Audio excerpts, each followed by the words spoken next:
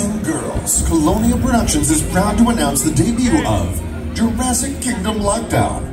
Here to guide you through this containment lockdown is our very own Facility Operations Director and dinosaur expert, Miss Kayla Colonia. Hello everyone, welcome to the fair. Are you guys ready to have some fun? Woo! You don't sound so sure about that. Maybe it was the wrong question. Are we ready to have lots of fun? Awesome, welcome to the show. How about a quick show of hands? How many of you guys like dinosaurs? Beautiful, that's what I like to see. Millions and millions of years ago, there were thousands of different types of species of dinosaurs that lived all across the world. Some of them walked on land, swam the seas, and made the skies their natural habitat. We're going to get this show started with you guys right here from our fossil table. The first one we're going to share is very cool, but there are some bad news that goes with it. When we discovered our first footprint, we were unable to find any other evidence to go with it to tell us the dino it belonged to. That is the sad reality. Not always do we get a bunch of pieces out there that say, "Hi, I'm your dinosaur." But with extensive research, help from our databases, we get the opportunity to narrow them down. The not so fun part of the job. But with the extensive research, we were able to narrow this back to a group of dinosaurs called Arynthiopods. Now what I can tell you about Arynthopod dinosaurs are primarily two things. They were herbivores, they walked upright, using their back two legs, whereas most herbivores walked around using all fours. Unfortunately, it is where the search stopped. There were a lot of different types of Arynthiopods to consider for one footprint. But we do have an Arynthopod for you guys to meet today, so you can see the full picture. Ladies and gentlemen, boys and girls, please put your hands together. Help me welcome out our beautiful Prehistoric, Miss Charlotte. Charlotte's on her way out to say hi to you guys. As always, you're welcome up to say hello to her. While she's making her rounds, we only have one small but very important rule today at Jurassic Kingdom, that there is no violence. Hitting, poking, pulling tails, punching. You guys get the drift. You don't like a good crowd, I'm wasting time. While she's on her way around, I will make you aware of an additional detail. Quite literally, details. You want to be mindful of tails. Tails have minds of their own. They come in all shapes and sizes, but more often than not, what happens when the tail is done on purpose? You've been warned. Now let's talk Charlotte. Again, she is one of our Arynthiopods, a two-legged herbivore. But the Prehistoric likes to give us a run for the money. She can use both 2 and 4 legs to walk around. When I say 4 legs, I mean arms. Their arms were long enough to assist them grazing on lower-lying shrubs and grasses. So technically, walking, crawling, using all fours, it may not make them an Arynthopod. But her primary source of transportation stays in the back 2 legs, securing her to the Arynthopod category, leaving her right there. Now, one last thing about Charlotte. The Prehistoric remains were only discovered around 100 years ago in the cultures of where we now call Asia and Canada. We believe the main reason that these beautiful creatures were discovered in those regions of the world could be because of their favorite food source and nesting material, bamboo. Bamboo is one of the older living plants for our planet. When you guys go home and look up dinos, check out some other prehistoric life, plants, and bugs. You never know what you'll see. These around today that was the source of relatives of some that didn't. Ladies and gentlemen, boys and girls, I'd love to keep Miss Charlotte with us for the rest of the day. She's a beautiful co-host, but we have a lot of dinos for you guys to meet. So with that said, how about one last big round of applause for our beautiful Charlotte. She did an awesome job. We're going to get her wrapped inside for some snacks. The 2 snacks. Churros. Churros sold. Ladies and gentlemen, boys and girls, it's here for one last time. Everyone say bye, Charlotte. Dinosaurs are divas. Do not let them tell you different. Now, we are going to continue along with the fossil table. The next one we're going to share is super cool. It is one of my personal favorites. But before I tell you about it, I want to hear from you guys first. Would anyone like to take a guess at what it looks like? You can say it out loud. A rock. It is a rock now. It's a very good guess. What'd you say? A T-Rex. Oh, I hear egg. It could be a T-Rex egg, but they're a little bit bigger. It is this is a beautiful egg. But would you like to know my favorite answer? Poop. It's funny. funnier, but it's not poop, it is an egg. This egg belonged to one of our four-legged herbivores. It belonged to a Triceratops. Now, when we discovered the eggs, we were super excited, but a little sad. We realized they didn't all get an opportunity to hatch, but you know what they say, life finds a way. Thanks to that egg, we happen to have a 2-month-old baby Triceratops for you guys to meet. Please put your hands together and help me welcome out our sweet little girl, Miss Sarah.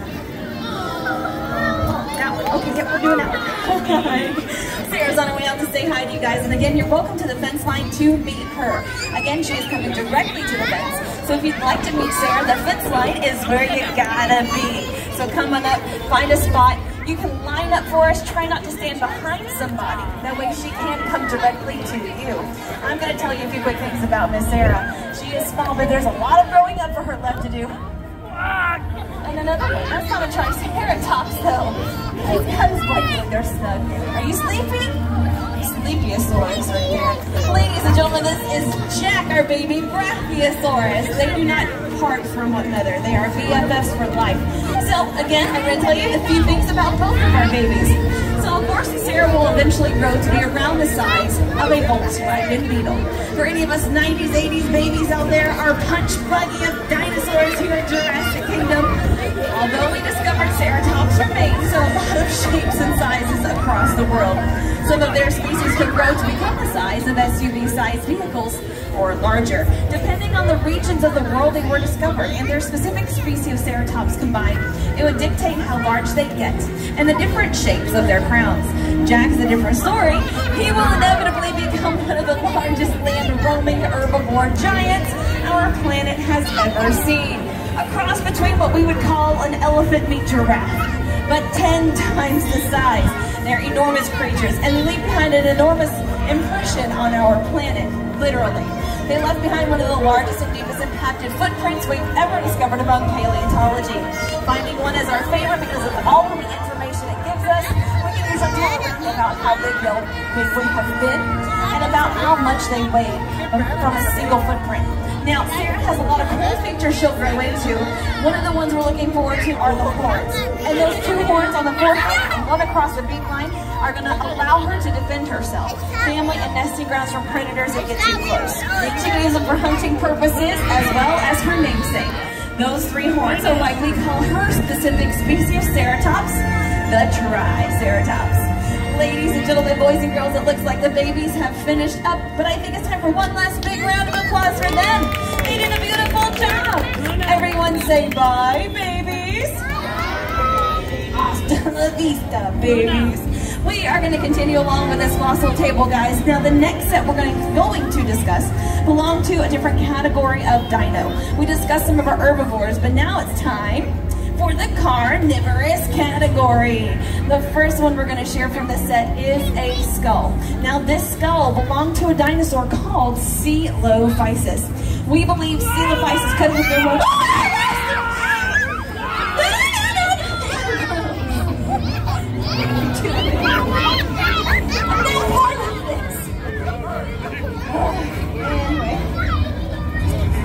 Coelophysis. Small, fast, stuck around for a long time, would eat fish. For the record, that was not a Coelophysis. That was Joker. He is our Dilophosaurus, fully grown, full-grown pain in the tail, and not part of the show. His training didn't go according to plan. I'll give you one guess why. But he is still one of our babies. We love them all the same. We brag about them equally, or at least we try. There's always something positive to say, right? Not for him. I take it back. He's been a very good boy today. We've only caught him drinking out of the toilet once. Alright, now the next fossil we're going to talk about is a hook claw. This hook claw belonged to a dinosaur called Baryonyx. Baryonyx is over 9 feet tall, 30 feet long, discovered around water-type areas, creeks, riverbed streams, lakes across the world, primarily because of this. This is called a gaff hook. Now this gaff hook was located on their top claws. That would be hands, not feet. It would help them catch their primary food source, fish, hence all the water. Unfortunately, it helps us catch 0 fish today. Don't ask me how I know the answer is irresponsible. But lots of dinosaurs had claws. I have one specific in mind, famous for them on the feet. You would know those dinos best by the names of velociraptors. But before I continue on, I should probably make a quick announcement from safe and secure behind my souvenir table. Remember, no sudden moves. Getting up, running away, fleeing the show area. My next guest is slightly intimidating and a tad bit impatient. You may recognize her from Jurassic World. This is her beautiful, slightly over the top, at all times, velociraptor, Miss Blue. Blue has come a long way to say hello to you guys today. As always, you're welcome to say hi, but we understand, and you need to understand, she is a velociraptor. It's not easy or intelligent to just willy-nilly wait around it. However, you guys look pretty daring, so I'm going to give you guys a little hint. If you extend your arms completely straight and hold the palms open flat, she recognizes the gesture. Not only as a movie aesthetic, it helps, but it's how she's been trained to approach people calmly. Calmly is a thing. Now while she's on her way around and terrorize the world, again we do ask that you're just kind, no violence. We're going to keep her pretty contained as best as we can. And I'm going to tell you a few things about velociraptors. Not the same old boring details. We got that. The movies, they tell us a lot. But what they failed to mention on the beautiful silver screen of Hollywood is really how loud they can be. And that's what we're going to hit on with her today. Velociraptors have singing voices of nightmares. Unfortunately, not trying to serenade us with a pretty song, she is calling her friends. I don't mean like a cell phone. I mean she is locating other velociraptors for miles and miles around. They hear the call, they know what it's for, it is a dinner bell, and she is letting her friends know that she sees a good-looking buffet out here. I do not mean the midway food, I'm talking about you people and your darling children. But we're going to be okay. Not a lot of velociraptors in the immediate area. What we have in close proximity is a lot of fun animal activity. I eat pig races. I just heard the bugle go off. So we know what that means. All of our dangerous dinos need to be put back inside before they, and when I mean they, I mean she, decides to jump the fence and make a meal out of the prize-winning pork chops. Rosaires would not do that. So let's get her back inside for something else to eat, like a nice, juicy T-bone steak. She has the whole pig reference. She's more obsessed with the kids. Somebody smells real good. No, what are you doing? Oh my God. It works. Oh no, come on, come on. It's uncalled for. Look, if you want steak, you gotta go inside. I bet the steak is in his pocket.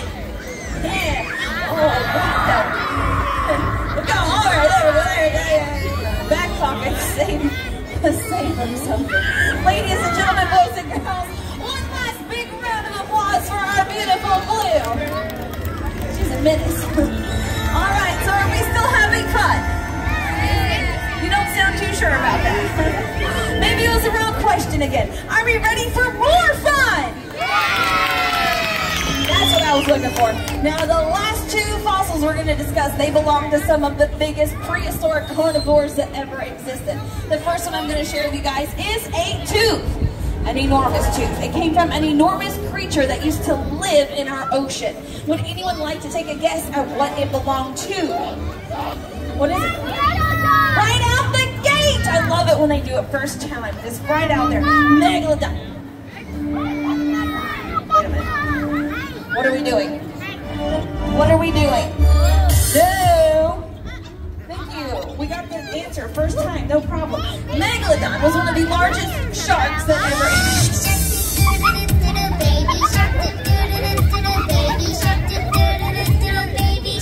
You are fired. Alright, back on track. Megalodon, not a baby shark, perhaps one of the largest sharks that ever existed. Also around 200 million years, there are some people that believe that it has the potential to still be in our oceans today. That would be my dad. I'd like to see one for myself. Not in person. Not that crazy. Until then, the closest relative we believe to have around for Meg is the great white. Great white compared to Meg is kind of small. We'll give you a better size reference. How many of you have seen a school bus before? A bit of a school. For those of you that may not have, big, long, yellow bus. Great white can almost reach the length of what? From the end of the nose to the back fin. Some have been measured nearly at, and they were record-breaking great whites. Not many around since Jaws. Jaws is a movie reference you can ask Grandpa about. Megalodon was a different story. This particular giant was considered to be so massive and huge, they could nearly swallow said school bus whole. We're not making it back to school on time. Extra summer! Yay, Megalodon! Woo! They're smart kids. They do not want to be shark poop. All right, last fossil set of teeth. Who can tell me what they belong to? You guys were friends now. You can just yell the answers out. I'll give you a hint. The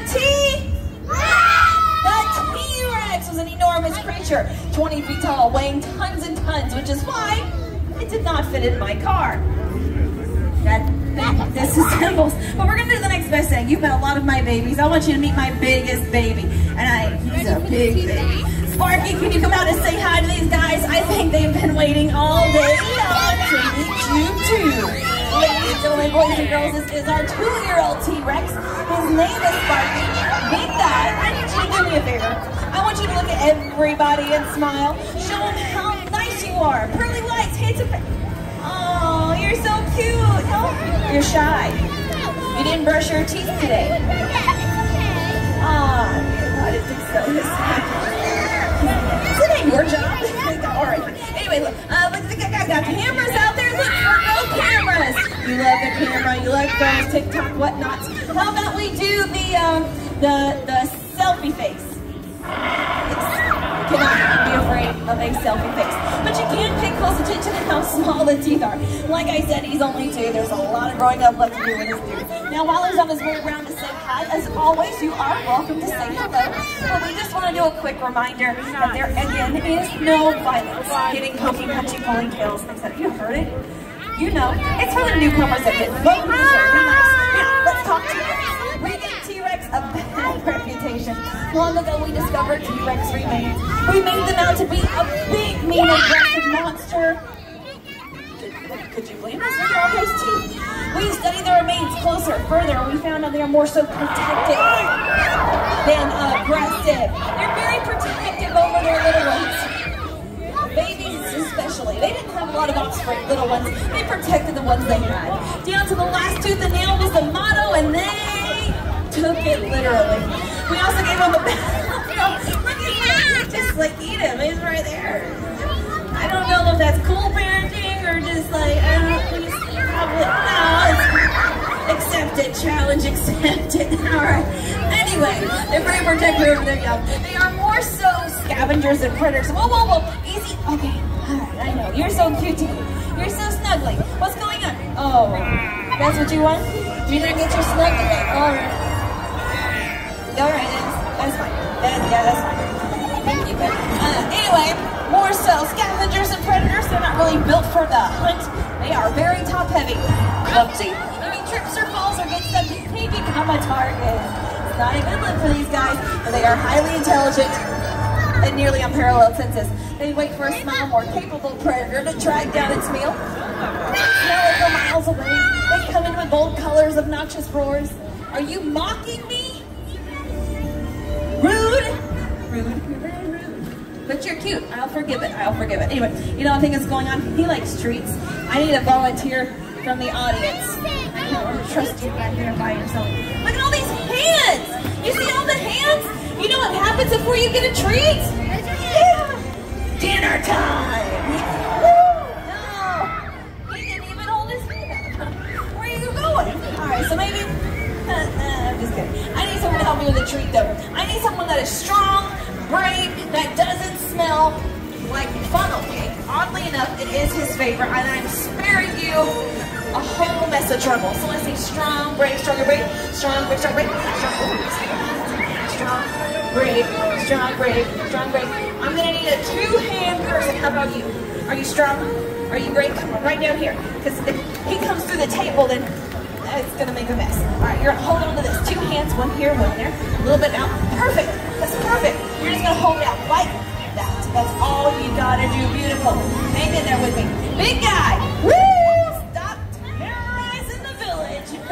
Right around him. Who's got the bone? She is all dressed up today. She said I was ready for rain or shine. She's got the convertible hood on. You know, she's ready to go. Here we go. Right here. Just a bone. Just a bone.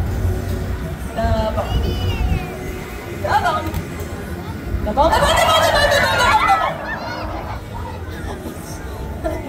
I'm crazy.